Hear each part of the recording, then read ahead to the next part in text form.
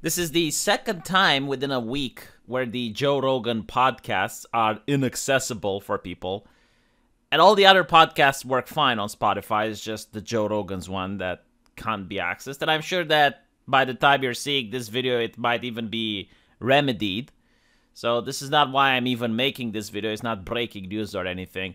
It's just an interesting observation. Because there's a lot of people on Twitter with the hammer and sickle and the roses in their bios and the pronouns and whatnot, who are usually saying, oh, we're all for free speech. But a private company can do whatever it wants. Okay, so Spotify did whatever it wanted, and that wasn't good enough, so they started pressuring Spotify in order to take down Joe Rogan. And pressuring a company is also fine. But now that this seems to be malicious, and the free speech activists are happy. I thought you were for free speech, but... Well, there is no but. Like Spotify, the private company, wants Joe Rogan. Why are you happy? Why are you happy that he's being taken down? And, of course, if they were to hack Spotify, if they were to take down Spotify and illegal activity, the same free speech warriors would also be happy. Because they don't believe in free speech. I don't think it's breaking news to anyone on the channel. It's just like interesting to see. It's like, oh, we're all for free speech, but... And even when the but doesn't happen, they're still not for free speech. Which goes to show every time someone in 2022 says that they are for something, but it literally translates into that they are exactly against that thing.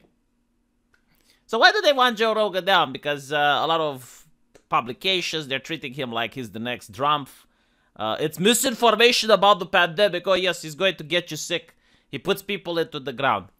I don't think that's what it is. I think they're upset because, well, obviously he's popular. And I think they're very upset and they're foaming at the mouth because he is saying things like... Direct quote, though, on his... you'll see it. Our teams are now embedded in governments around the world. That's actually what they wrote. Yes. And the video is 2 minutes. I didn't play all of it. It's what he says. But what he's saying there sounds reasonable. Yeah. Figuring out on strategic ways to end the lockdown easily.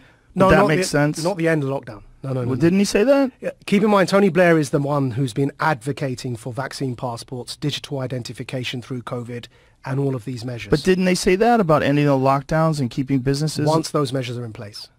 Right, so he's, even in the UK, his stance has been, yeah, we're going to get out of all it, but you have to have digital ID, and you have to have... So during the war, this is going to introduce the social credit score system. Right, so all of that came from your question, which is, regardless of intention, how do people do that infiltration from within? It's not just Twitter. So back to the psychological operations. It's also embedding people in government who are subscribed to this agenda.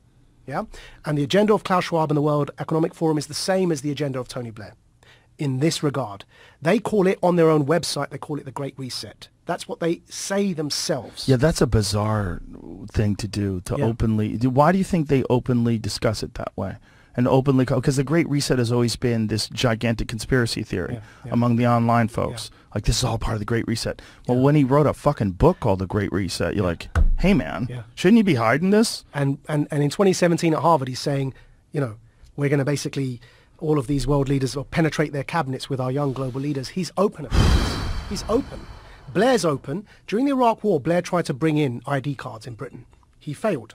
Now he's back, and he's trying to bring in digital ID during COVID. Right? So they're open about it. So this is going to be this never-ending process to slowly move the goalposts towards more and more authoritarianism. Checkpoint society. It's all there. They told us this. People have to realize this, right? This is important. Yeah. I think you managed to see in 2 minutes why the establishment really dislikes Joe Rogan. And this is due to the fact that one of the worst things that the corporate press is doing is not lying to people or manipulating the news. It's gatekeeping. They get to choose what information gets to be told to an audience and which information gets to be put aside. And for example, this thing with the World Economic Forum, it's out in the open. Like, you can go on their website, you can check all of this. This is what Majid Nawaz even showed. It's like, okay, they're talking about this. It's public knowledge.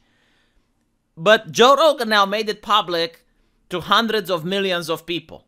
And now it's in the conversation. It's within the overtone window. So politicians are having to answer questions that they find very uncomfortable. Thank you, Mr. Speaker. And I listened to my colleague's speech. I had a constituent that wanted me to ask a question about outside interference to our democracy. Klaus Schwab is the head of the World Economic Forum, and he bragged how his subversive WEF, World Economic Forum, has, quoted, infiltrated governments around the world. He said that his organization had penetrated more than half of Canada's cabinet.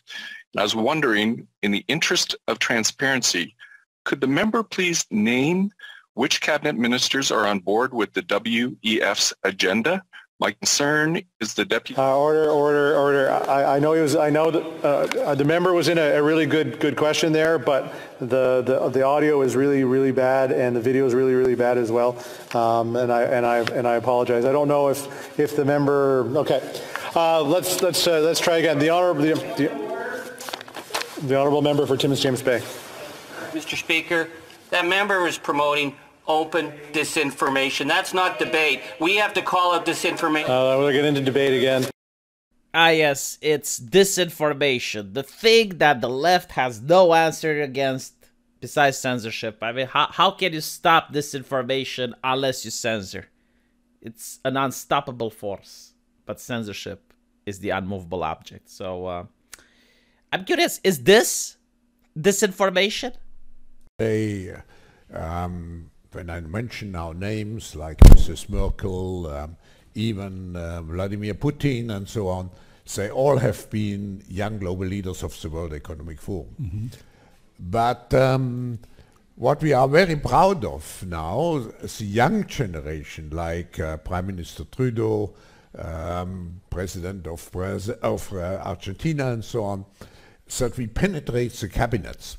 So yesterday I was at a reception for Prime Minister Trudeau, and I know that half of this cabinet, or even more half of this cabinet, are actually young global leaders of the World Economic Forum. And that's true in Argentina too. Wow. Yeah. Sorry. That's true in Argentina as well. It's true in Argentina, and it's true in France now. Mm-hmm. I'm with the president, who is a young global leader, but what is important for me... Oh, is disinformation. Cut his microphone. Don't talk about it. Shh. Silence. So this is why they don't like Joe Rogan. He talks about things that shouldn't be talked about. He talks about things that should cut down the microphone, but unfortunately, it's now in the conversation. So why can't we find out how many cabinet members? I mean, maybe it's a good thing. Maybe I'm a big fan of the World Economic Forum. Maybe I want every single person to be from that World Economic Forum school. You know what? I think we need to make the World Economic Forum school public. I think every person has a right to study there. I think it should be operated by the government, paid by the taxpayer, and every single mom and every single child should be able to go to that school and study, so they too have the chance of becoming a world leader or a great CEO. That's my vote. That's what I want. That's why I'm happy that this is finally in the conversation. Everyone has the right, it's a human right, to have a public education at the World Economic Forum. What do you guys think? Let me know in the comment section, and I will see you all there.